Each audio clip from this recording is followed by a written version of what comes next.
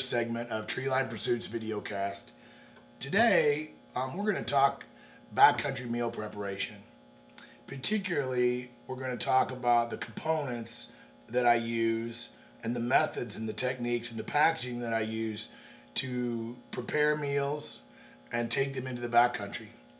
About 2 years ago, I moved to Montana, and I got the opportunity to start spending dozens and dozens and dozens of days in the backcountry, hunting, fishing, camping, primarily hunting.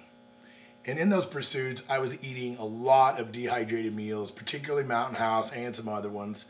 And just the quality of the meals, the taste of the meals, the sodium in those meals, the Mountain House particularly had all kinds of ill effects.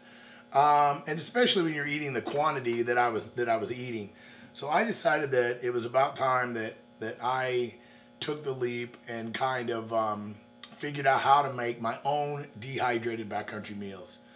You know, ultimately, as an end result, I found out that it was a lot easier than I thought it was going to be. I made a few mistakes, and hopefully this video will help you keep from making some of those mistakes. And I figured some things out that has made the task much easier.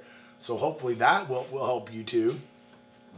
So this video is really for those of you that may already be dehydrating your own meals. And maybe you're looking for a way to kind of expand kind of what you're doing and maybe some tips and techniques that I use.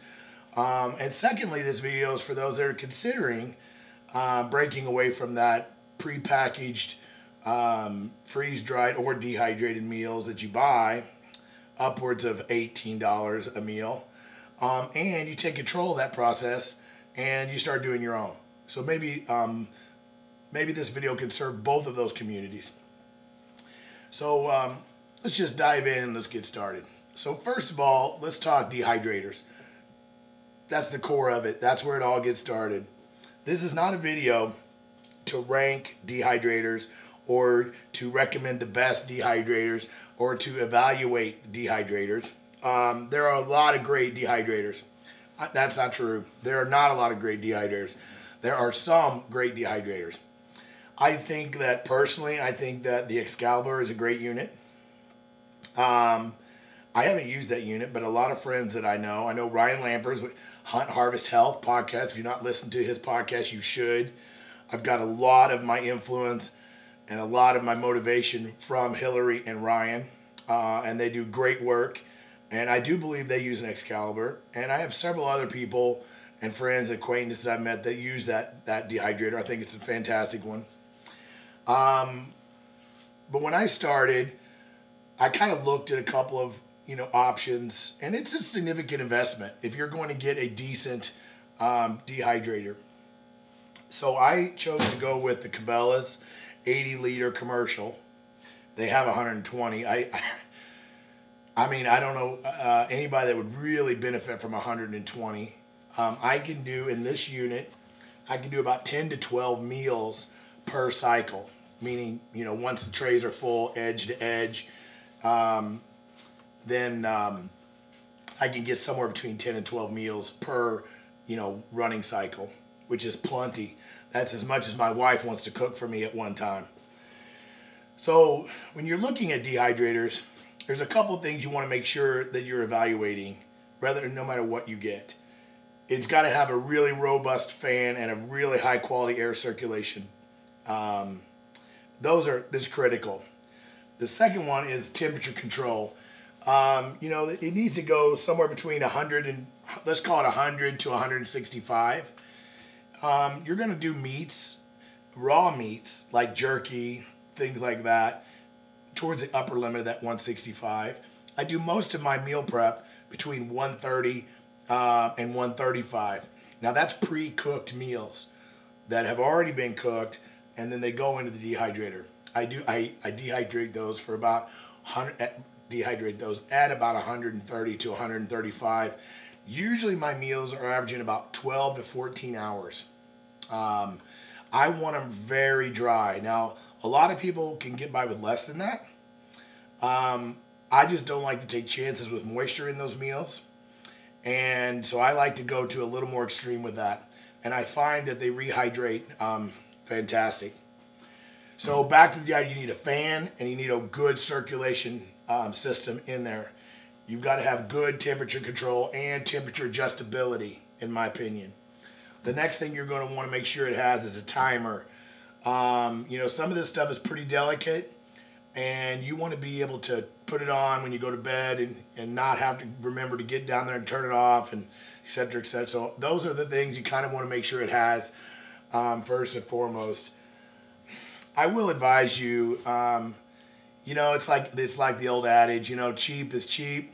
And, you know, this unit, I think you can get this unit on sale most times for under $250. I know that's a lot of money, but I was spending somewhere between $1,500 to $1,800 just on Mountain House. So for me, it was a no-brainer. But I'll leave that to you for your individual budget. So this particular unit has all those features I talked about. It has a smart technology they call, I'm not sure, you know, everybody has their proprietary stuff. Basically, it warms up the outer, the casing before it starts dehydrating milk. It's very consistent temperature. So however it does that, that consistent temperature is critical. The environment that you have your dehydrator setting in can affect it if it's really cold or really warm. I have mine down in my meat processing room. Where we're at now. I'm lucky that we have that. Some people do not. This is probably not the best kitchen top unit. It does make some noise, not a great deal amount. I've heard a lot louder, but it is pretty good size, you can tell. So fitting on the counter in a kitchen, your wife may or may not, or husband may or may not appreciate that, or they may. So what I really like about this one is I love the front door loading. It's just, you know, like refrigerator style door. You've got your door, it's got the seals, of course, it's got 12 trays. What I particularly like about these trays is that it's wire grid, wire mesh. This makes these trays in this particular unit highly functional. And I'm going to talk briefly about that. I'm going to move this vacuum sealer a little bit. So let's talk trays, because this is really, I think, what separates this dehydrator and from some of the others. The wire mesh trays are fantastic for a lot of reasons. Most of the time, if I'm doing meals, I'm doing one of two methods. Number one, I'm using the tray, of course, and then on the tray, I'm either putting, I'm putting down parchment paper. I'm just getting a sheet of parchment paper. Parchment paper is the dehydrator's, it's just gold in the dehydrating world. I lay it right on the tray, and you can see that when that's on the tray, it just lays there, just no problem. I put my meal, let's say I'm making, like I just made here, bear chili. I made bear chili mac yesterday. So I put on about 2 cups, 2 big cups of bear chili mac in the center of this parchment paper. I take a second piece of parchment paper, put it on top of that, and that's what allows me to spread it out.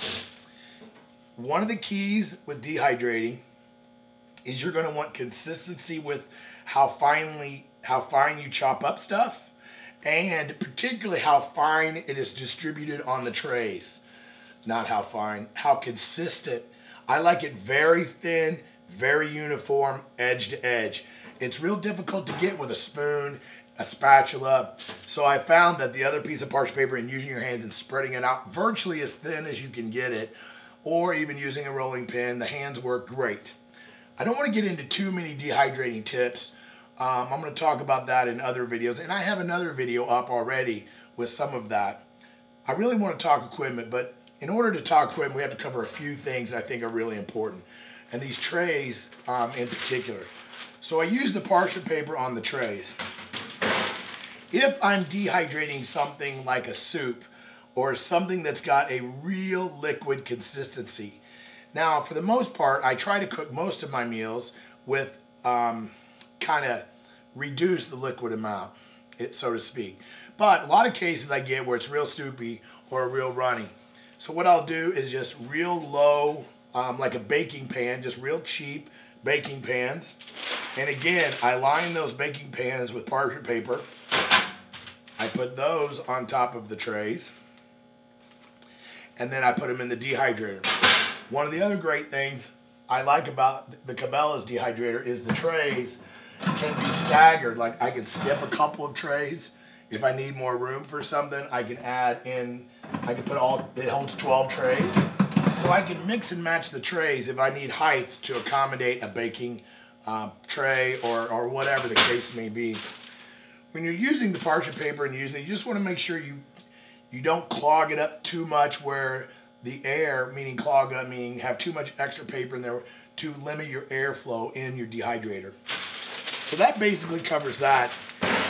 The trays on this unit, I really like the versatility of these trays. And again, it's real simple as far as dials. I mean, you push the dial, you turn it to 135. We do it to 135. Push it once, it goes to the timer. Set it to 14 hours, you push it again. You set the minutes, you push it again, it starts. That's simple. Even I can use it. So you can hear the fan already starting to warm. We'll turn that off for now. So that is about it for the dehydrator. I think that there's a lot of things that can be said about it and other dehydrators. But again, I kind of want to cover the components. Again, parchment paper, non-stick parchment paper is a real valuable tool in the dehydrating. Okay, so next up is a vacuum sealer. Now, this is a tool that you do not have to have. I started out with just an impact vacuum sealer, really simple, $90 unit. It actually sealed the Mylar just fine, and it still would work just fine. I don't vacuum seal most of my meals. I don't know why I don't necessarily. I don't think there's really a need to, and I'll explain that a little bit further. But so you can get by with a lesser quality vacuum sealer. I have an accompanying video coming out about processing your own meat. And so in the process of doing my own meat, I really do like using a vacuum sealer for meat. So I upgraded my vacuum sealer from just this cheap $80, $90, maybe even cheaper vacuum sealer. I'm now using this Cabela's. It's a Cabela's Commercial 12-inch. And it's a nice unit. It does a lot of things that you may or may not need. Again, it's a fairly pricey unit, virtually the same price as the dehydrator. But the combination of these two allow me to do a lot of my own meat, and as well as my backcountry meals. So the investment for me was worth it. So the key thing on the sealers is, like I said, you don't really have to have it. But if you're going to use the Mylar bags and put your dehydrated meals in the bags that we're going to talk about next, you have to have a way to seal those bags. And so you're going to have some type of sealer. The sealer needs to get to about 400 degrees on the little sealing strip in order to seal this Mylar. Most of the specs and all the Mylar bags that I've seen is around the 400 degree mark. The two that I use, both are the same, 400 degrees. Even the thicker one will seal nicely with that temperature. So vacuum sealers, we don't need to spend a lot of time on it. I'm going to have a full description with links to the two units, descriptions of the two units, and perhaps a few more details on the units on a blog post that will be following this video on my website at treelinepursuits.com. So again, vacuum sealers, just about any vacuum sealer will do as long as it can get to the temperature necessary for the Mylar. Okay, so next up, and probably what I've gotten the most questions is about is the packaging. Everyone's pretty much understands they've got to dehydrate their meals. Maybe the vacuum sealer is kind of a new thing with dehydrating, but the bags that you're putting them in to eat, to be able to eat those meals in the backcountry without using plates and bowls and stuff. That was the kind of the tough part for me in the beginning, was finding that bag. So when I went to look for bags, I was looking for bags that did a couple of things. One, I was looking for a bag that was big enough to accommodate a large meal, at least Mountain House size, if not maybe a tiny bit bigger. I'm a big guy. Once in a while when I'm eating my Mountain House, when I was eating my Mountain House, I would finish and I'd be like, I wish I had just a little bit more. Or I would be like, this is quite a bit. I might eat some more a little bit later and I want to be able to zip it up. So secondly, I wanted my bags to have the zipper very similar to the Mountain House. Honestly, I wanted my packaging to be very similar to Mountain House because I really liked the Mountain House packaging much more than the product. So I wanted the bag that could accommodate that. I wanted the Ziploc, and I wanted space above the Ziploc so that it could be sealed with a vacuum sealer. So those were some of the things that I was looking for when I set out to find the perfect bag. And I have since found the perfect bag. About a year ago, I found a company. It's called Sorbent Systems, and I spell it. It's SORBENTS systems.com. The website is ridiculously complicated, meaning it is filled with products. They have so many storage systems and packaging systems and all kinds of things, so you can get really lost trying to find the bag. So in the description on this video, I'm going to post links and product numbers and everything so that you can get to exactly the bags I'm talking about without finding it. One of the things about the Sorbent systems you're going to find is they're kind of a large distributor. So the minimum quantities you can buy in is 50, and for some of them it's 250. That may be a problem for some, but for me, that easily fits my needs. I think it's well worth it. We'll talk particulars when we get to them. Okay. So some products I get from Sorbent Systems. So the first bag I get is this is an 8.5 by 8.75 bag. This is a Mylar 4.5 milliliter bag. This particular bag has jambalaya in it. You can see that it has a zipper. And you can see that the product, there's 2 cups of jambalaya in here, is about half of the bag. That allows plenty of room to open it up and rehydrate this with boiling water. So the process with these bags is very similar to Mountain House in the field. It's got a tear notch at the top. You're going to tear the notch just like a Mountain House, it tears, and then you're going to open the Ziploc. You're going to add, I don't just say 2 cups of boiling water.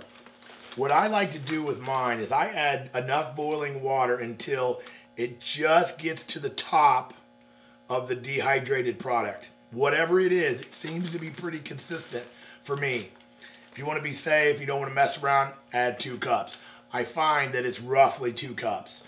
So I like, Mountain House is different too. I mean, it depends on what consistency you like. Maybe you like your jambalaya a little more soup-ish. Fine. Point is, I add the water just until it gets to the top of the product. And then with the zipper, you're able to seal it. And again, with dehydrating, you're going to find that it takes a little longer than freeze-dried. Mountain House is freeze-dried. It takes 10 to 15 minutes for it to get nice and soft and get a real nice edible consistency. I found that the dehydrating, I really like to let it go 20 minutes, which is really no big deal because usually I've got a lot of camp chores to do, drying clothes, getting my boots off, lots of things. So the first thing I do when I get to camp after a day of hunting or whatever I'm doing is I usually start my meal, get the water in it. The great thing about these Mylar bags is just like the Mountain House, they stay hot for a long time. They can sit there for 30, 45 minutes, no problem. even in pretty cool weather. But what I like to do with them, if I've got a fire, I just set these pretty close to the fire. And now not too close because these Mylar bags will burn. But just that warmth of the fire will keeps it nice and warm. Or I'll wrap it in a shirt or put it kind of under my pack or something, just to kind of give it a little insulation factor. I just think it cooks really nice. It will cook just fine setting out. But if you can do that, add a little bit of added insulation, makes a big difference. So once you've got these bags, and you feel, now here you can see a bag, I'll just show you this. This is a bag with 4 cups of water in it. You can see that I do have enough room to probably rehydrate it. I haven't tested the limits of these bags, but I do know that 2 cups of dehydrated product with the water gives me as much or more than most Mountain House meals, and I've got plenty of room. The other thing I like about these bags is they're a little bit shorter than the Mountain House. I'll give you an example.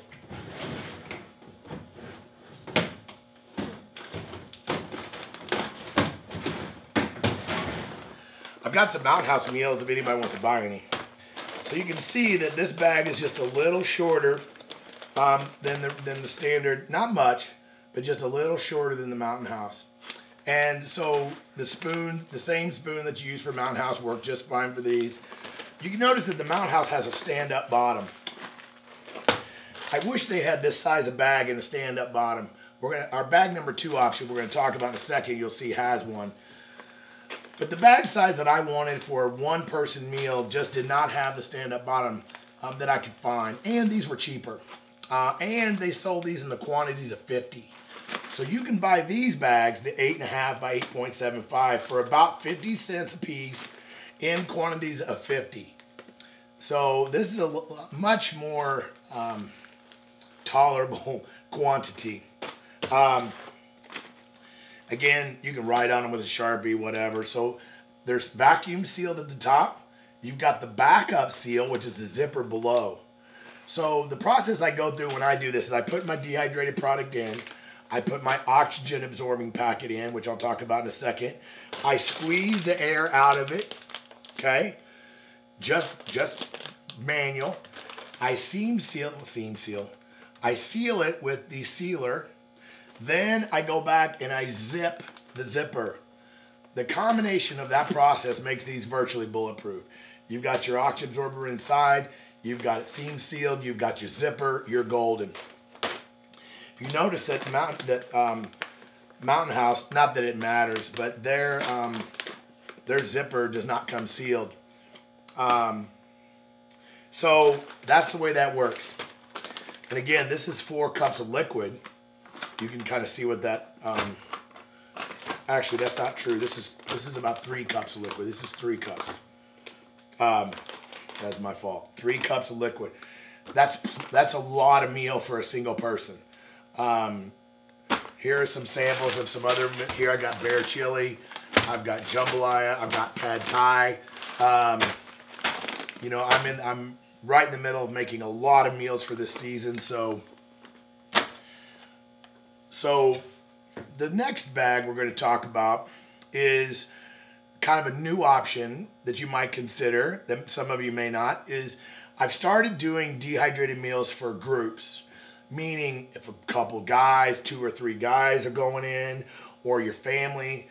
I have 2 kids and my wife, and I can package up a complete meal in 1 bag for us when we're backcountry camping, whatever. Maybe we got back to camp late and we didn't want to cook, so we just grabbed one of our prepackaged meals, we cooked it up, served it, and we were good to go. So what I use for that is this bag.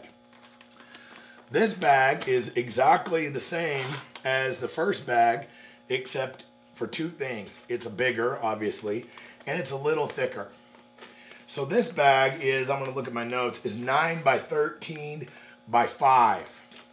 Now 5 means it's got a stand-up bottom. As you can see, this bag is standing up. So this bag has a stand-up bottom. I'm going to kind of show you that. This bag right here has 7 cups of water in it. You can see much like the Mountain House.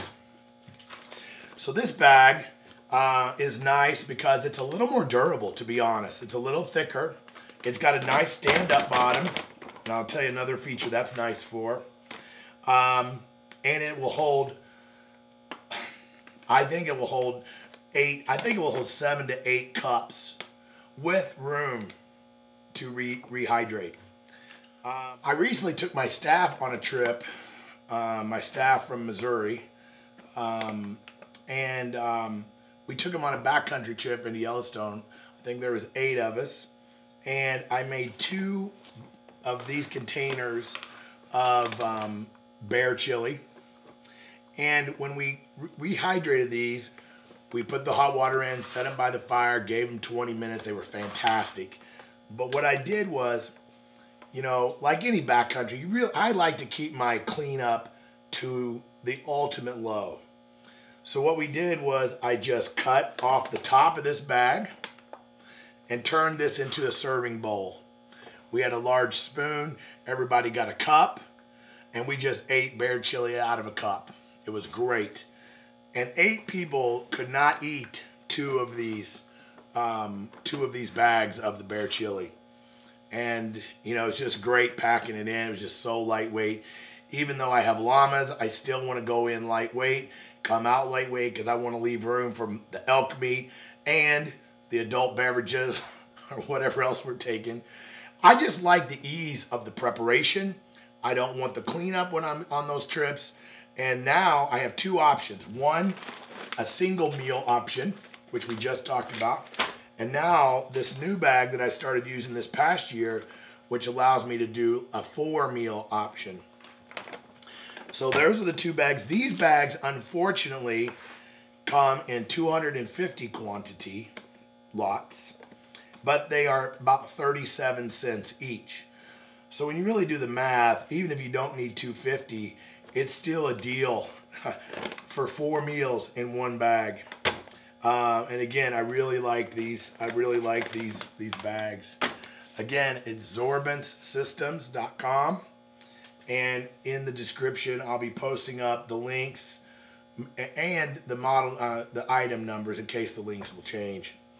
So as far as one of the last things I kind of want to talk about today was the oxy absorbers. I also buy those from Zorbent Systems. And they come, the ones I buy come in lots of 50. It's hard to believe there's actually 50 in this bag, but there is. So there's 50 in this bag. I use the 200cc packets. I kind of did some math, and then I kind of overkilled it.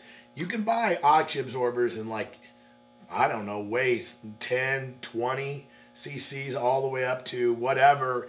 And what that basically is for is the size of the oxy packet basically is the size of the packaging and what you're packaging in it. So I found that the 200cc works really, really good for both of these packets. And I haven't had any trouble with these. So I buy these in 50s. One of the problems with oxy absorbers is they absorb oxygen. So once you open this packet, you want to have a storage vessel for those. I use just a small mason jar. This mason jar holds 50 really easy. So I just use, once this one's done, I just fill it back up with this. So that's how I do that. So I buy the oxy absorbers. I buy the bags. And then I also use, sometimes, I'll show one more thing I use, is dehydrator screens. I have a love-hate relationship with these. These are primarily used for fruit. So you can lay these on top of the trays in there and you can put fruit on top of them. They do work really nice. They tend to stick a little bit, but it's very good for small, when you're dehydrating small items. So I buy this dehydrator screen in a rolls. I buy all of my meat processing equipment, and I buy these dehydrator screens from a company called LEM. And I believe it's just LEM products. Yeah, lemproducts.com. Great quality stuff. When you're looking at grinders, stuffers, any kind of meat preparation equipment, it's reasonably priced, good quality. I've had the same grinder I've had. Man, I think that grinder, my grinder's almost 18 years old. So very good quality. I really like the company. So they have several products, but these dehydrator screens do work well for some applications as well. So that about covers how I do the backcountry meal prep. In future videos, we'll talk about actually some meal preps, meal ideas, maybe some tips on what works good, what doesn't work good. But for this one, I want to stay focused on the components. So those of you that are thinking about getting into dehydrating your own, or those that are looking for some other solutions like the packaging, I hope this helped, and I've got a lot more coming. I hope you subscribe to my channel. And my website, I post a lot of articles on our website at treelinepursuits.com. Make sure you follow us on Instagram at treeline_pursuits. Have a great season, and check back with us soon.